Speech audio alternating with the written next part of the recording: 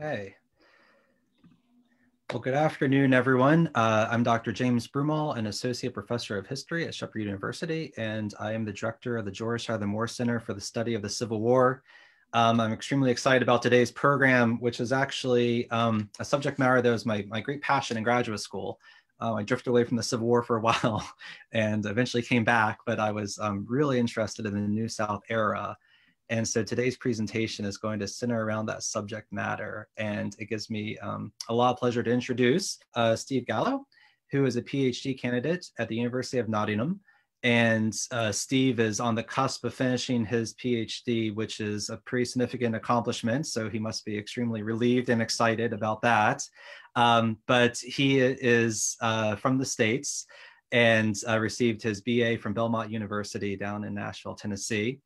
And he very recently has had accepted of the Gilded Age and Progressive, a forthcoming article that is derived from dissertation research. And I've read a portion of the dissertation as well as another sort of article in the works. And so we're extremely excited to have Steve here today. So welcome. Yeah, thanks for having me. Thanks to you and the George Tyler Moore Center for hosting us today. It's a real pleasure to be here. So looking forward to it. Yeah. Thank you all for tuning in. We got some good friends who are already checking in. Hello, everyone. I'm broadcasting again from Delaware, so I'm not in my home venue. So please bear with me as I work a very different type of computer and deal with my parents' internet, which is perfect at times. Nonetheless, we'll forge on. So to start this out, I think it's going to be useful to frame things a little more explicitly than we might typically otherwise do. And so the era that we're concerned with here is the post-Civil War era that's often referred to as the quote unquote New South. And as Steve's going to explain and explore, a lot of the Civil War era is going to, and the antebellum era is going to directly impact how audiences perceived and shaped their views in this period. But just to sort of get us started, get some broad ideas out there, can you even explain to us, Steve, when I say the New South or the New South era, to what am I referring? So it might be to start with some definitions and some broad ideas. Yeah, absolutely. So generally speaking, from a historical standpoint, when we refer to the New South, we're talking about the period after Reconstruction, and we usually let that span until the beginning of the First World War. So we're looking at roughly 1877 to 1913 or thereabouts. And what we're really interested in is the changes that are taking place in Southern society during that period, right? Whether that be social, political, economic, what have you, right? Whatever's going on in the South during that period, it comes under the umbrella of the New South. Right? How is the South changing itself, trying to reinvent itself in this period after Reconstruction, where they're trying to rejoin the rest of the Union, if you will. But we can also talk about the phrase New South that emerges during the period, right? There is a self-defined New South movement that emerges in the 1880s. And when we talk about that, we're talking about Southerners who are actively trying to create what they call a New South. And what they really ideally want to do is reinvent the South's economy, right? The end of the Civil War brings the demise of slavery, right? And therefore the basis of the South's antebellum economy is gone, right? So how is the South going to bring prosperity back?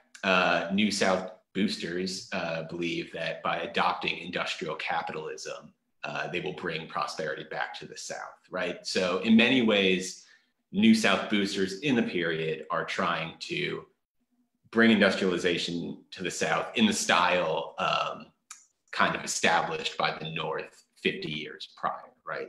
So it's kind of an effort to emulate the North by industrializing, urbanizing, but also trying to diversify agricultural production as well. through scientific means and new technologies, right? So move away from single reliance on a cash crop like cotton, diversify, increase production, that kind of thing. So we can look at it in two ways. We can look at it in the historical way, overarching period after Reconstruction, or we can look at this kind of specific movement that emerges during the period.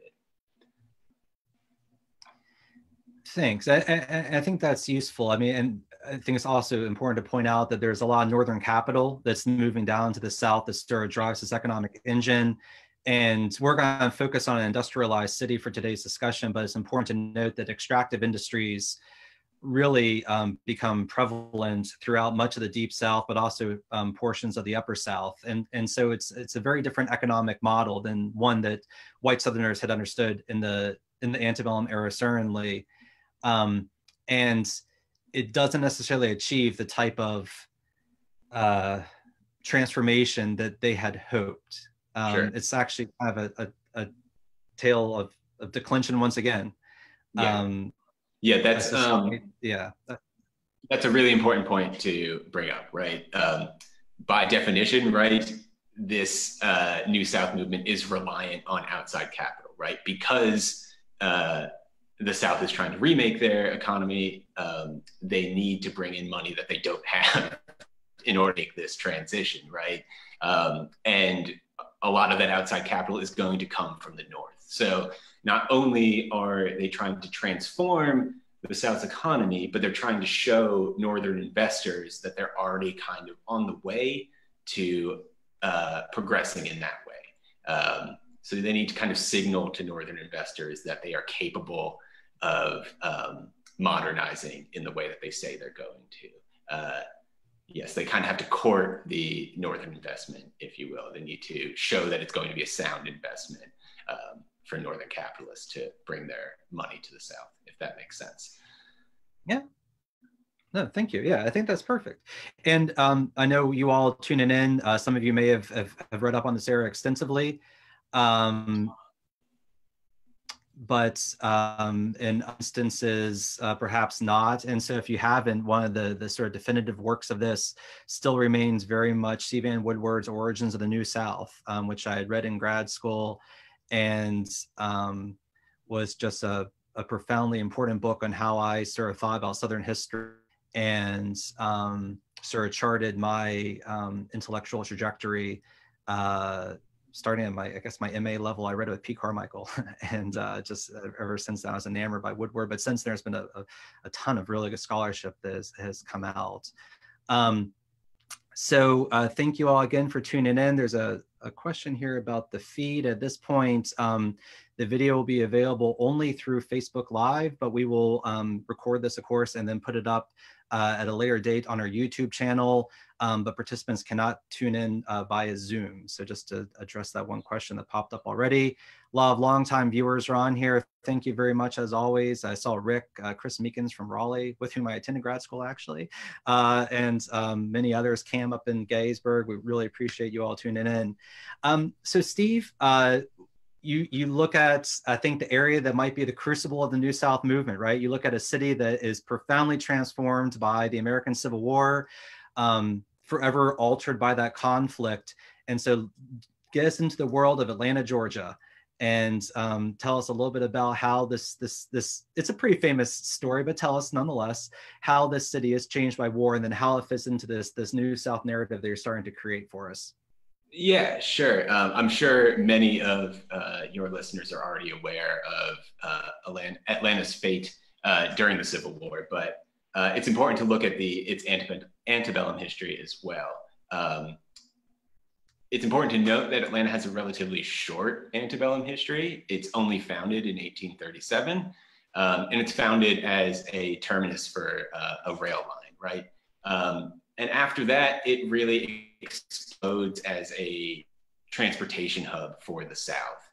It's a really important connector for the coastal cities of the South, moving into northern and western markets, right? So it becomes a really crucial transportation hub for the South. During the Civil War, this obviously grows in importance, right? It becomes a crucial transportation hub for not only the economy, but for the Confederate Army as well. It also becomes a really important manufacturing center for the Confederacy, second only to Richmond, Virginia. So this further really creates a boomtown effect, right? So what was an important transportation hub only becomes more so, brings a lot of wealth and importance to Atlanta during the war. Downside to this makes it a very tempting target for the Union Army. In summer of 1864, General William Tecumseh Sherman lays siege to the city. Before abandoning Atlanta, the Confederates destroy most of what they think will be useful to Union troops, and Sherman and his forces finish the job before continuing their march to the sea.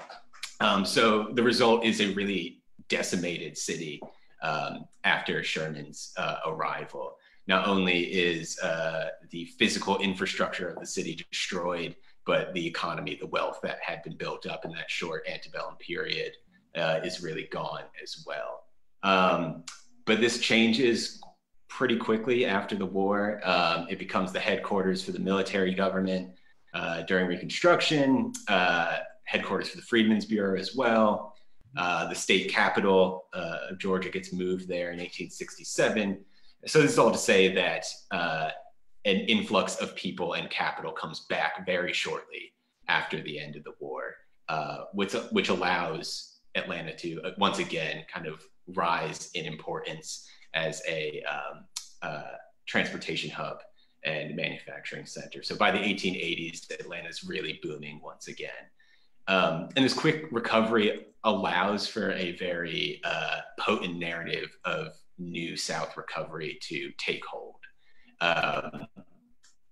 Boosters such as Henry Grady, who is the editor of the Atlanta Constitution, and kind of becomes the national spokesperson for the New South movement, kind of point to this quick recovery as evidence of the South's resourcefulness, their perseverance, right? It's by the sweat of their brow that they're able to rebuild and reclaim their former glory after the war, right? So yes, so by the 1880s, the period that we're looking at, Atlanta is very much on its feet again and growing rapidly.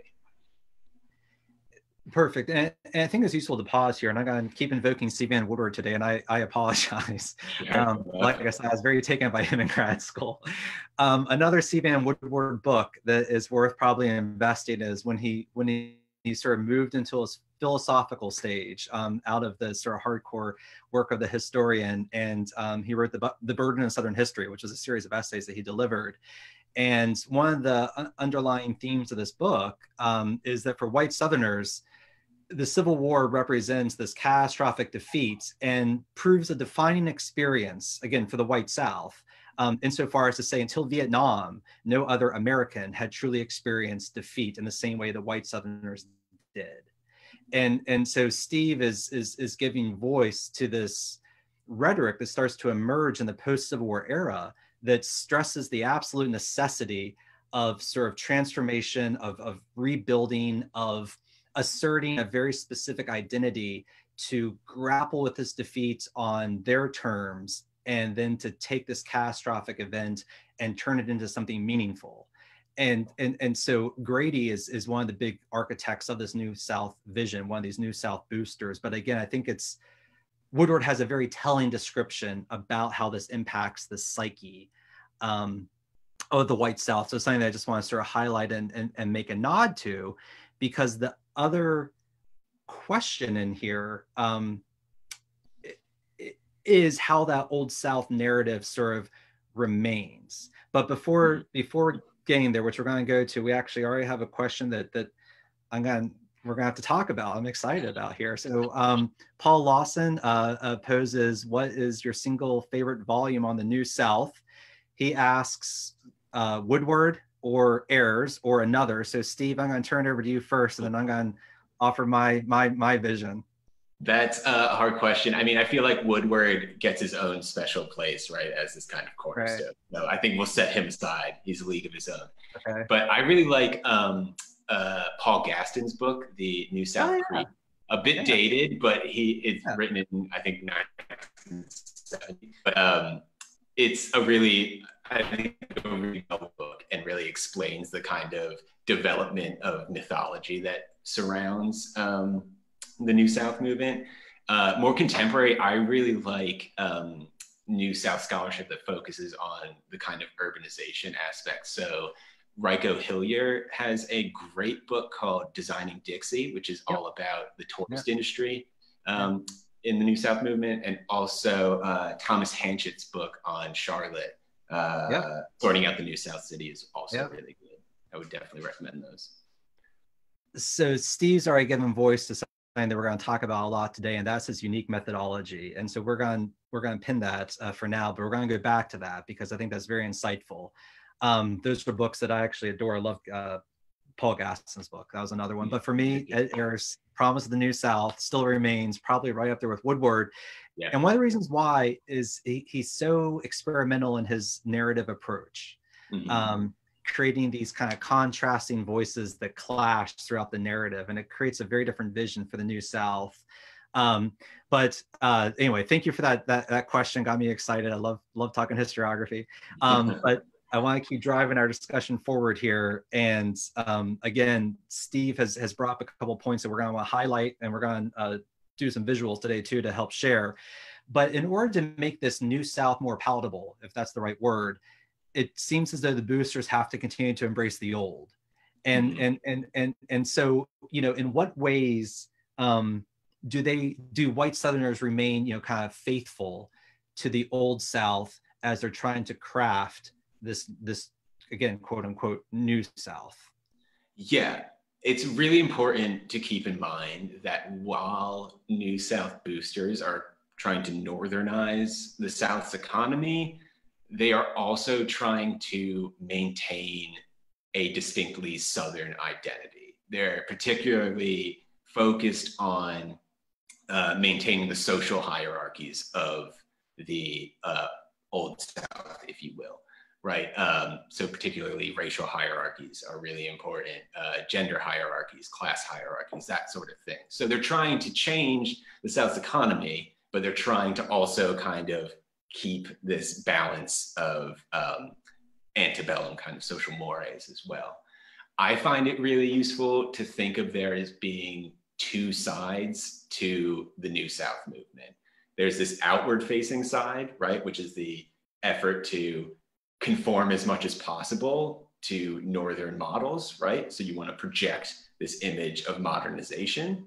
But on the other hand, you want to maintain this adherence to antebellum social hierarchies, right? So ideally, the New South would achieve a balance between the two. And we can talk about how they try to achieve this balance, which I think is really important, right?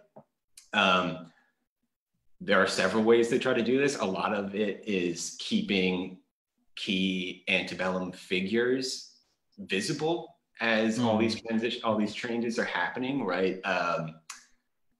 Politically speaking, you are seeing a lot of power remaining in the hands of white men, right? Obviously, you want to keep conservative white men in control. So you have that. Also, former Confederate officers are a real mainstay of the kind of PR side of the New South campaign, right? There's no better way to get the public's approval of a modernization effort than wheeling out the old Confederate officer to give it his blessing, right? So there's that. But there's also this kind of broader mythology that's getting built at the same time that the New South movement is taking off, right? The Lost Cause mythology is being developed at the same time that this New South push is taking place. And you see a lot of overlap between the two. A lot of the same people who are arguing for a New South are also promoting this Lost Cause antebellum mythology, right? And I don't know how familiar listeners are to what the Lost Cause really is, but in a nutshell, it is a public memory of the antebellum period that's really an idealized version of the past, right? It glorifies Confederate struggle. It paints this kind of golden age picture of the antebellum period as prosperous time peopled by chivalrous men and delicate women, but also contented Black slaves, right? So it really elevates this idealized image of the antebellum period while obscuring slavery as kind of the centerpiece of that antebellum history, right? So you see this kind of being pushed at the same time as you're seeing the New South movement really take off as well. And I think it's useful to note, and I think that's perfect, and I'm going to go back to the boards here. One of my former students from Mallow, happy birthday, by the way. He just turned, well, on the camera, I think we're 29. I was all right, but anyway, he's up in Gettysburg, and he asks about the role of the Spanish-American War, and I'm going to tie that back to what you just said. And so, you know, on the one hand, I think Steve's exactly right. In order to make this more palatable for many white Southerners, this shift to quote unquote modernity, which is a problematic term, but the shift to modernity, they're going to have to continue to embrace the old. But I think what's also so interesting is at the same time, there's a national mythology that's starting to emerge, in which through a series of cultural markers, through books, eventually film, once we move into the 20th century, that certainly support that deeply mythologized vision of the Old South. And so Cameron asks specifically about the Spanish-American War, but I think what we can do with that question is just put it more broadly, between the 1880s and 1890s, 19-teens, 1920s, the country is going through this process of reconciliation that David Blight, of course, explores so well in Race and Reunion. And what Blight argues, and what most scholars agree with, is that by so doing, they sort of simplify a lot of the causality and consequences of the American Civil War and push forward this narrative of mutual heroism and sacrifice during the Civil War itself, and start to mythologize what the Old South did or did not represent. And so whereas this movement may be growing as a microcosm in the New South to sort of support that vision, it's also in line very much with national thinking. And I think that's just a profoundly important point to stress. And again, for those of you who are invested or interested in this at all, you can't do any better than David Blight's Race and Reunion, which continues to sort of make the rounds as we're having a lot of important national discussions right now about what the Civil War did and did not achieve, what Reconstruction did and did not achieve. But I did want to sort of make that point. Yeah, that's a really important point to emphasize, right? The lost cause mythology would not have the staying power that it does if the North was not receptive to it, right? The North wanted to buy into this mythology as well, right? It was a really good way for them to put the Civil War behind them, to make these kind of investments that the New South wants, right? They kind of long for this idealized past as well, right? So yes, the North is very much involved in this as well. And I would add also Caroline Janney's book is also really good. Of course. Yeah. And it complicates Blight's narrative actually quite a bit in good ways, productive ways. Mm-hmm. And the nation that was able to sort of rally around the Spanish-American War, sort of this broader quest for imperialism, like by the 1890s, 19-teens, the United States has become this imperial power. It's expanding across portions of the Western Hemisphere. So in any case, we're going to derail here, but I think there's just some important things to put out there. But one of the reasons why I really wanted Steve to come on today is because of his approach. And as we've sort of rehearsed already, there's a lot of scholarship out there, and it's highly interesting. But Steve offered me some stuff that made me take notice of what he's doing in particular. And it struck me as both highly original and also as very unique. And so I want to make sure we dedicate enough time for that. I'm a terrible time manager, which I can tell you.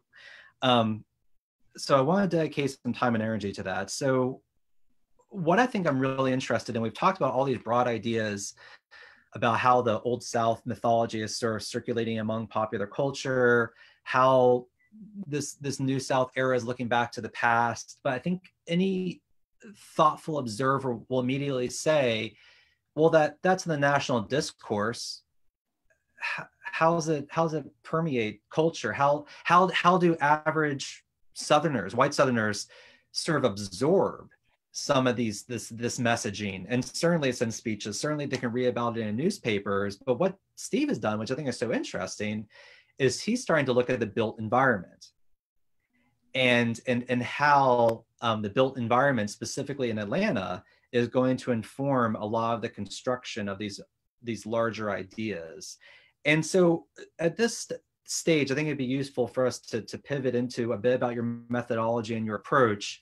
And then I'd really like you to show the viewers some of these great images that that you've had, and maybe we could sort of discuss through them. So tell us about what exactly you're trying to achieve, at least in the microcosm of what I read, and why it is important for us to take seriously the built environment. And one of our again, sort of longtime viewers was just down in the Triangle and made note of Duke Homestead and other sites, historic sites, which were certainly part and parcel of this transformation of the New South era, and the interpretation at those sites today sort of goes back to, again, emphasizing the importance of the built environment. So with that, please, Steve, take it away.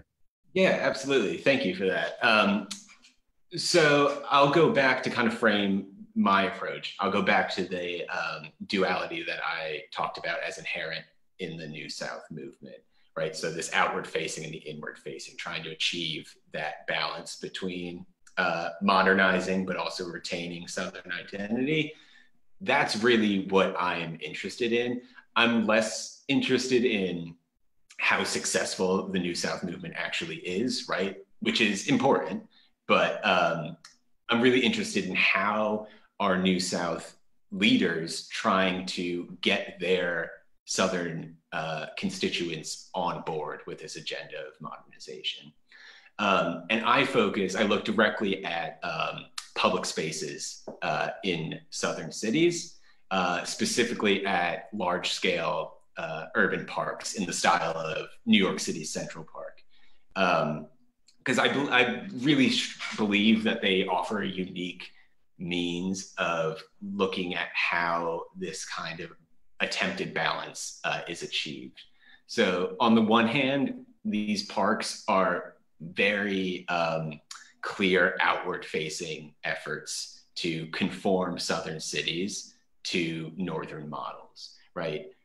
Ever since Central Park is opened in New York City in 1858, these kind of large scale parks, naturalistic parks, are considered really staple features of the modern urban environment. So any Southern city that builds a large naturalistic park is very clearly showing that they're attempting to modernize in the style of the North, right? So they serve that outward facing function. But they also serve a really important inward facing function as well, because they're controlled and designed environments, right? You can control the way people interact in public by making these spaces that encourage specific behaviors, right? So I look at the way that these spaces are designed to promote this kind of antebellum social identity, right? How do they reinforce racial hierarchies? How do they reinforce gender hierarchies? All of that. So again, I see them serving two purposes at once, really. And within my project, I look at several Southern cities, Atlanta being one of them. But yeah, so I think they are a very unique avenue to looking at this question of how they're trying to balance the new and the old at the same time. And yeah, did you want to, should I jump into these images, or what do you think? Yeah, so we're going to go to and yeah, someone just made a note of Richmond as well. So yeah, what we're going to do is we're going to move into the screen share feature here. So I'm only on one computer again, I apologize. So I won't be able to read any sort of comments or questions, but we'll jump in and out of the screen share. But I think these images are really compelling. And so let's go ahead and bounce to the screen share. Yeah. Is that coming through? Yeah, that looks great. Cool. So tell us what we're seeing first here, Steve. Okay, so yeah, I wanted to just kind of give you guys a bit of context first. So I'm looking at I'm going to talk about one park specifically in Atlanta. And that's Grant Park, which you'll see here in red. So a few things that I want to note on this map, right? So we have the center of the city here, if you can see my cursor, right, kind of in the center of this map. Grant Park is about 2 miles outside of the actual city, right? So in 1883, when this is established, this area is pretty much completely undeveloped. Lemuel P. Grant, a former Confederate colonel, has his home out here and owns quite a bit of the land in the surrounding area. He donates 100 acres to the city as a public park. And his good friend, Sidney Root, also involved in the Confederacy during the war, is in charge of designing and overseeing construction of the park, right? So just wanted to give you a sense of where geographically we're working with here. And I'm going to interrupt you quickly. Not too far away, I noticed the Soldiers' Home, which I assume occupied by Confederate veterans, right? Yeah, absolutely. Yes, so not far away. This gets built shortly after the park itself, I believe, if I have my dates right. But yes, Soldiers' Home for Confederate veterans, very close by. And you'll see on this map, there are a lot of streetcar lines running to it. This is actually a railway map. None of those are there at the point that the park is established.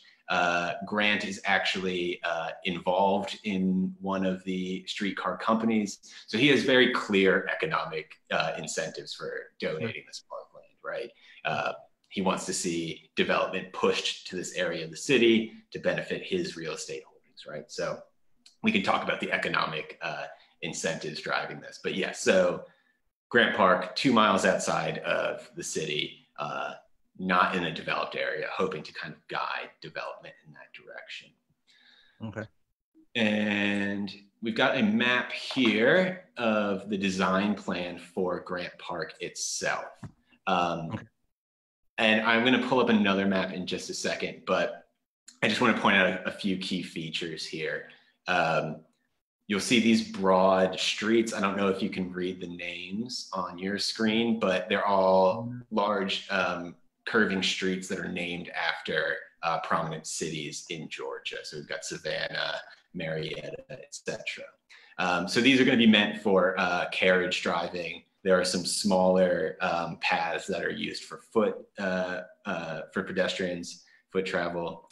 And these are going to go around a lot of hills. Root, when he's designing the park, very consciously is trying to work with the natural character of the land. So there are a lot of hills in this park, and he's going to build around them. And then we've got some man-made water features that he puts in. And up here in the top right corner, which would be the park's southeast corner, you can see a fort called Fort Walker. And this is the remnants of one of Atlanta's defenses during the Civil War. So this is included in the land. Root will work to restore this, but we can talk about that in a few more minutes, I think. And I just wanted to put this up side by side with a map of Central Park. Just to visualize what I'm talking about when I say that this is a northern form being brought to the south, right?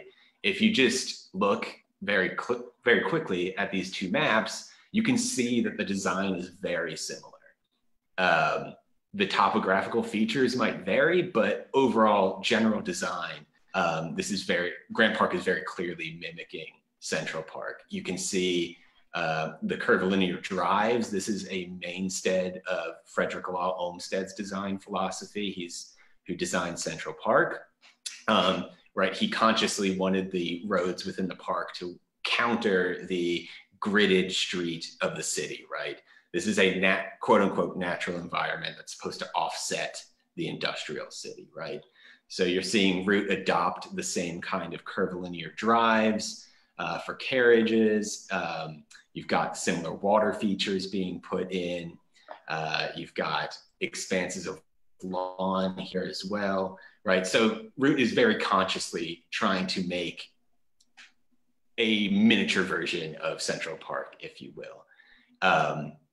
He within the park itself, you'll see these drives kind of go through really densely forested areas. And as I said, there are a lot of hills, so they'll go up these hills.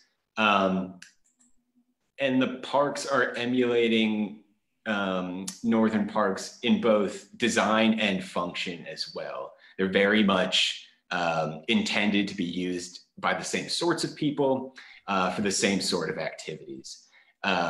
Olmsted would talk about receptive leisure is what he believed a park should be used for. So no sports, no exertive game playing, anything like that. What you're supposed to do is go have a leisurely stroll, sit, talk with your friends, but really be receptive to the what he believed were the healing qualities of nature, right?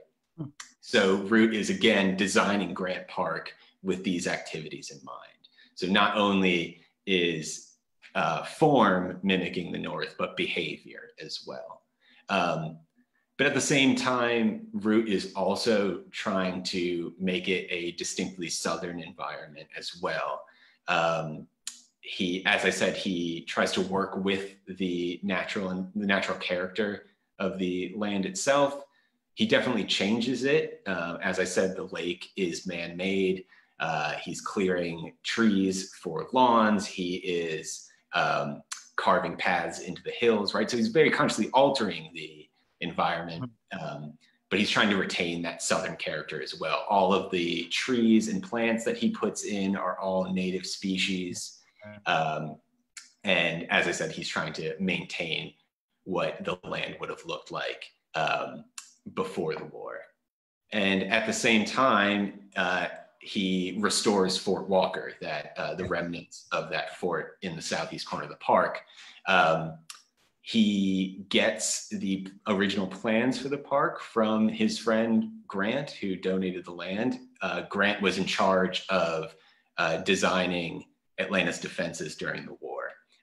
So he gets the original plans from Grant, and he tries to redesign the fort or restore the fort as accurately as possible.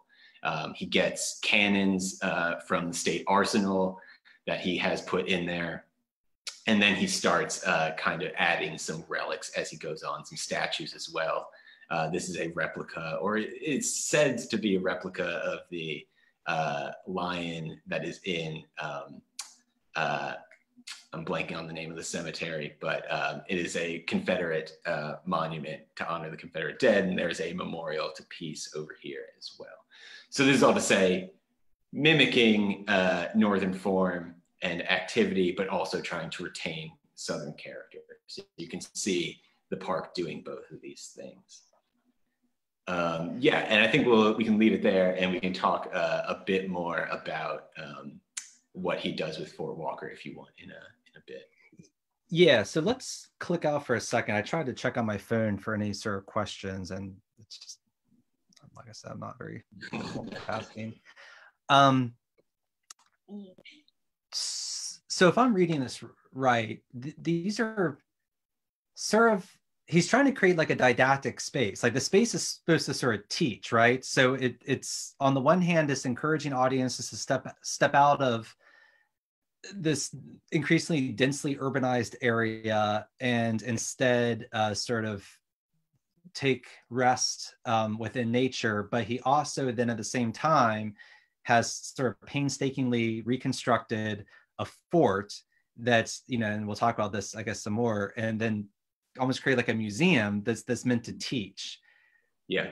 So, I mean, they seem like, right? They're loggerheads. Yeah, well, or are they? They're not really. I think like I view this as supportive of the New South agenda. Okay. So yeah, let me talk a little bit more about what he does with this fort. So not only does he try to accurately restore it to its original design, adding cannons and war relic, right? But he then starts taking all of these mementos that he has personally collected from the Civil War, and he starts putting those in. So you're getting cannonballs or unexploded ordnance or various bits of shrapnel that he's collecting, those in the fort. And then he starts asking the public to donate artifacts that they might have. So you start getting this pouring in of all of these Civil War relics that the public has, and they get very, very strange. Like we're talking about ranging from cannonballs to human skulls that have been dug up on the surrounding battlefield, right? So it becomes this kind of weird hodgepodge menagerie of Civil War memorabilia. And this really starts to emphasize this kind of lost cause narrative that I was saying becomes really central to selling the New South movement. I should also mention that the fort was not called Fort Walker originally. He names that after a Confederate officer who's killed during the Battle of Atlanta, right? So again, we're honoring the fallen Confederate hero here, playing into this lost cause mythology.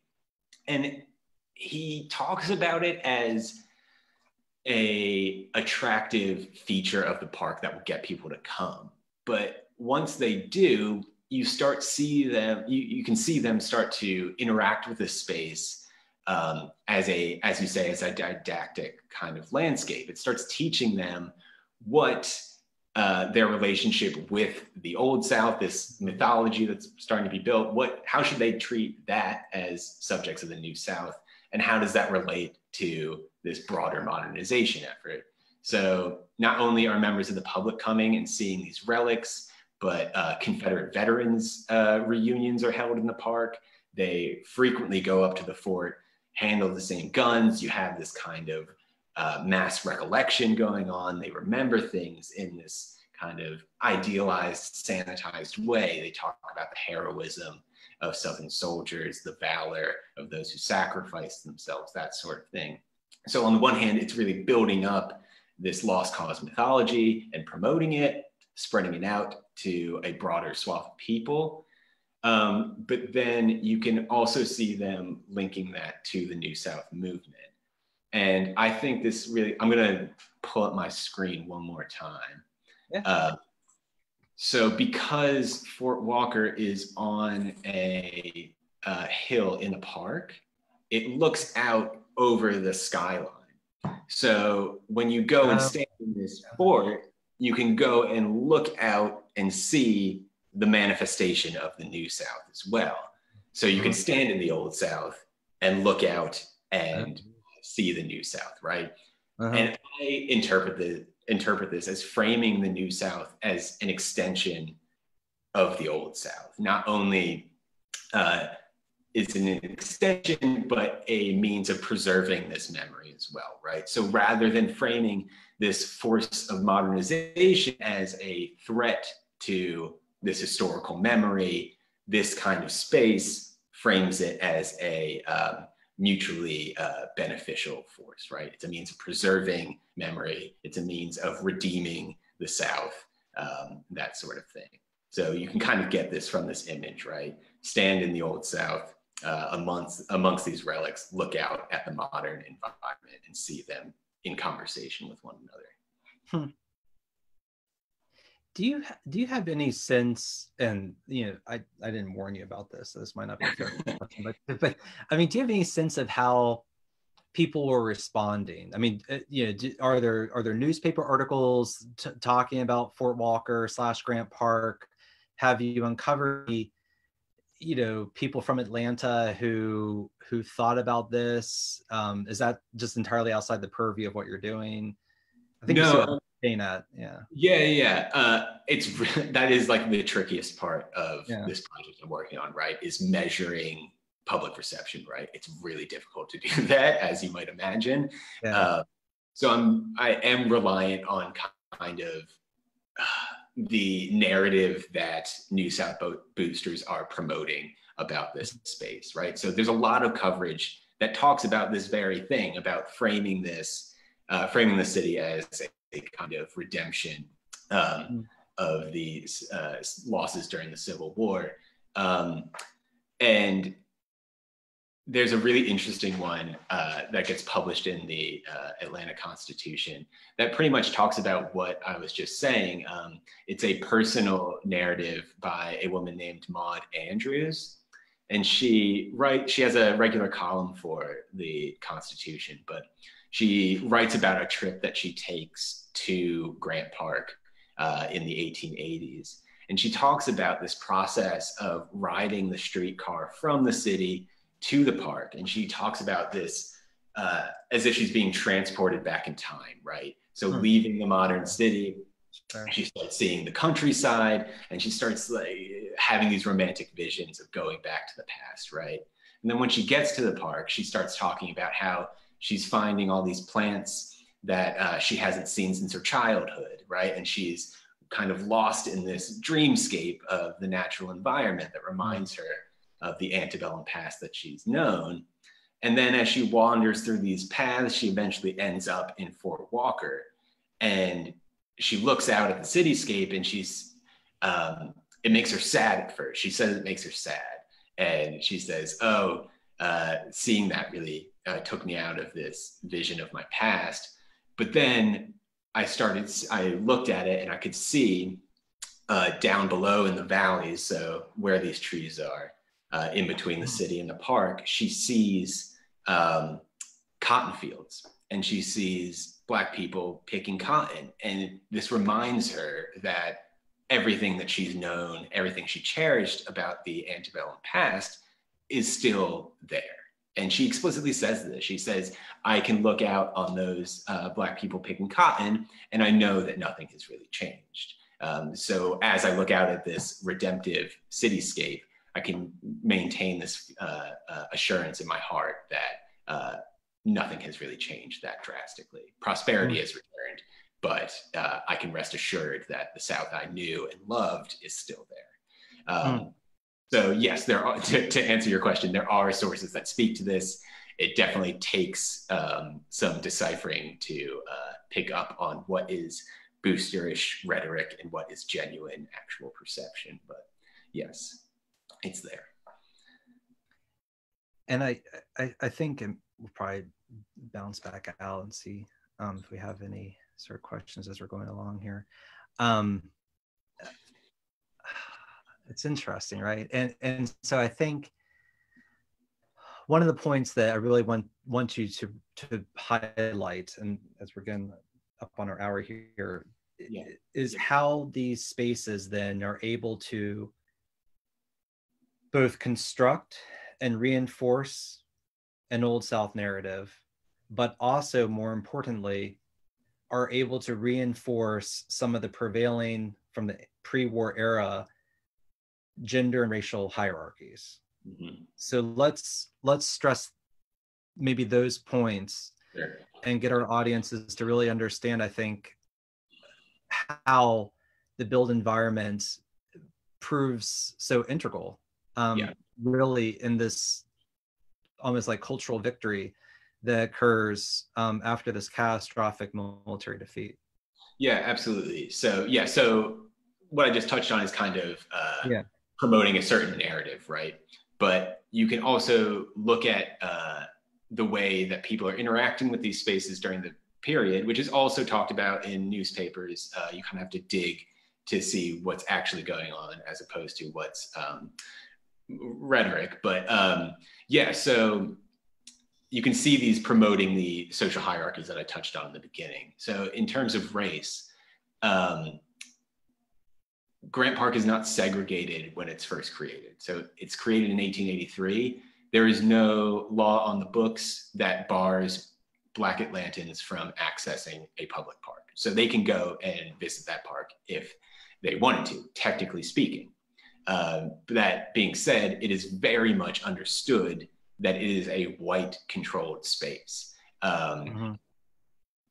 And a lot of this comes in terms of exclusion. It's just kind of assumed that Black people would not go and access this space. And if they do, sorry, did you have something to say? Well, just de jure versus de facto, yet another kind of New South historiographical debate that is important to stress, that there are these de facto forms of segregation that prevail in the immediate post-Civil War era before the rise of Jim Crow. So it's just important to note that how these things are sort of unfolding on the ground. Yeah, you can definitely view these spaces to an extent, especially during this earlier period, as kind of a testing ground for what's going to work in terms of maintaining racial hierarchies. But yeah, so Black Atlantans are able to access a space if they can get there, right? It is outside of the city, so it requires a streetcar fare, so there's an economic barrier. But once they get there, it's under the very clear expectation that they will show deference and subservience to white visitors. One of the ways they achieve that is through policing. There are park police that are stationed at all times patrolling the grounds. There are very explicit regulations of activities within the park. Most of them are about kind of promoting this middle-class leisure that Olmsted envisioned, right? But this becomes pretty much a white middle-class sort of set of activities. So there's police there. I've even found one article that talks about the police being dressed in Confederate gray uniforms, right? So there's a very clear expectation that these will be patrolled spaces. And on the other hand, a lot of the way that Black Atlantans came in contact with the space was in the employment of white families. Domestic work is the #1 source of employment for Black women in Atlanta during this period. So a lot of the times they'll be in the park with white families during their outings, taking care of white children. Also, the public restroom in the park is exclusively attended by Black employees, right? So there's a very clear racial hierarchy built into the park itself. And so there's the threat of policing, but there's also the threat of violence as well. There are definitely instances that I've come across of Black people who kind of flaunt these expectations being attacked and assaulted within the grounds by white visitors, right? So there's a threat of violence, there's a threat of prosecution, right? So you can see the park reinforcing this kind of antebellum notion of despite the fact that slavery is over, Black people are technically citizens, right? And on the other hand, in terms of gender, you can see a similar thing going on. The post-war period brings a lot of new autonomy for white women specifically. You can see this kind of greater access to the public sphere. Women are being asked to work outside of the home, socialize outside of the home.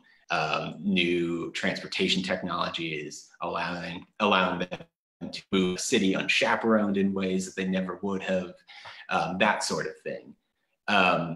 So on the one hand, the park is a means of accommodating that. It gives women a public space to go to unchaperoned that men can rest assured that they will be safe and protected, right? It's kind of an extension of what the historian Sharon Wood talks about, the gendered cartographies of the city, right? So where are the spaces that women can safely move on their own? And the park is kind of an extension of that. And then once there, again, you're seeing an accommodation of this new freedom, but also reinforcing the idea that their rightful place is in the domestic sphere. So parks are constantly advertised as great places for women to host picnics, to kind of take on this motherly role. It is also advertised as a great place for men to spend time with their families, right? So trying to retain the antebellum family unit, despite these kind of radical social changes that are coming on the heels of modernization, if that makes sense. It does. And one more book, promise, that'll be it.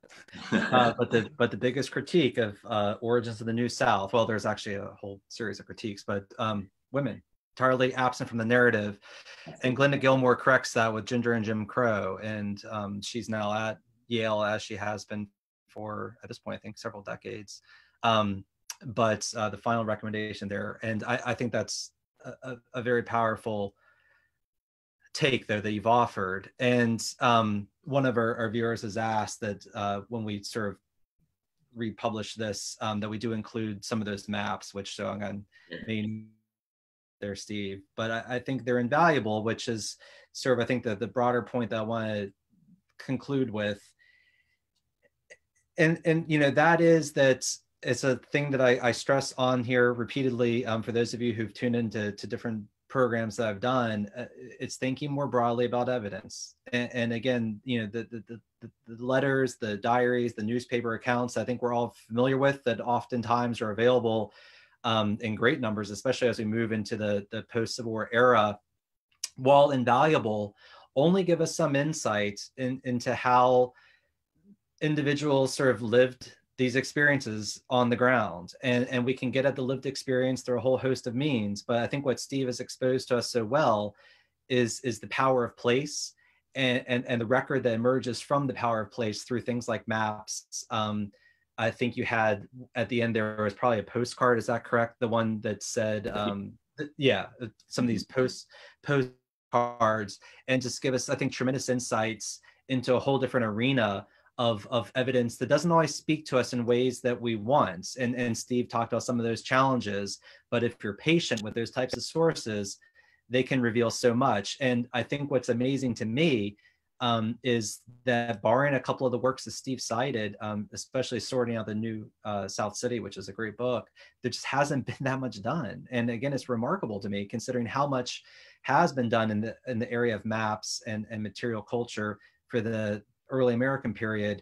And we're only slowly beginning to enter that arena in the Civil War era. And there's virtually nothing done, in the Reconstruction era. And so this is a really exciting field, really, within our field, to start exploring. And again, I think, as Steve has told us so well, it can reveal just an immense amount of information. And I want to conclude with a phrase that you used, which I thought was just really smart. And you said in I think it was extracted from the dissertation, pursuit of progress did not require abandoning all they had known. And that's the tension, right? That as the New South era is born, many people are easy with this idea of progress and modernity. And I think the message is consumed in a way that audiences are receptive to, white audiences are receptive to, because there's so many markers of the Old South that remain. And this park, I think, just puts in stark relief all these different tensions, all these different forces, and just is a wonderful case study, again, part of your broader work that reveals everything just in really clear ways that I think would be really good at, actually, through an analysis of only news records or, say, letters and diaries from the period. Yeah, I think it's really important to keep in mind exactly what you pointed out, in that this is doing very similar work to, say, Confederate monuments, right? Mm-hmm. But it's much more subtle work, right? It's affecting people's behavior in ways that they might not even notice, right? It's reinforcing these social hierarchies amongst the public when they're not even aware of it, right? You can go to a public square and look at a statue of Robert E. Lee, and I mean, if you're going to look at it critically, you can see what's being done there, right? But if you're talking about going to a public park and behaving in ways that kind of conform to antebellum standard, it's much more subtle, and it has real lasting power, right? It builds this Southern identity into people in an almost subconscious way. So I think it's an important way of engaging with a lot of the problems that the country is currently dealing with, right? We have to look critically at the built environment as much as we do at statues. I think it's really important. And I also just want to touch, before we go, on the fact that I'm not making a claim that this is necessarily a successful venture, right? So I see them trying to strike this balance in Grant Park, but you don't have to look far to see that it's not really successful. So especially in terms of race, Grant Park puts out this message that racial hierarchies will be maintained despite these changes. But in 1906, there is a horrific massacre of Black people in Atlanta that ends with bodies of victims being piled at the foot of a statue of Henry Grady, very much challenging the kind of accommodation that he was calling for in the New South. So maybe it's too subtle for people during the period, you might be able to say. But yeah, not necessarily successful, but important nonetheless. Yeah, wonderful. Thank you. Revealing. Again, Steve will have an article coming in the Journal of the Gilded Age and Progressive Era. He will soon be the successful recipient of a PhD, which is always an exciting thing, and be moving back stateside and hopefully flourishing in the academy. For those of you who tuned in, again, we had a lot of our sort of longtime viewers. Your time, as always, is deeply valuable, especially in the middle of the day. I know it's increasingly hard these days to sort of balance everything. I know I certainly am trying to do the family professional life balance, and often unsuccessfully. And so I really appreciate just, again, people's continued interest in this and just wanting to learn more. I mean, education is, I think, of the most profound importance right now. And so programs like this, I think, can be revealing and hopefully encourage you to pick up some of the books that we talked about. And I can obviously add to comments on the Facebook page, and to keep exploring sort of the legacies of the Civil War, which take all sorts of different forms. But I think one of the really interesting avenues is through this New South movement. And so with that, Steve, any parting words? No, I would just say thank you to you guys again, and thank you to the audience for tuning in. I really hope it was informative and gave you some new ways of thinking about this really important period in American history. Okay, wonderful.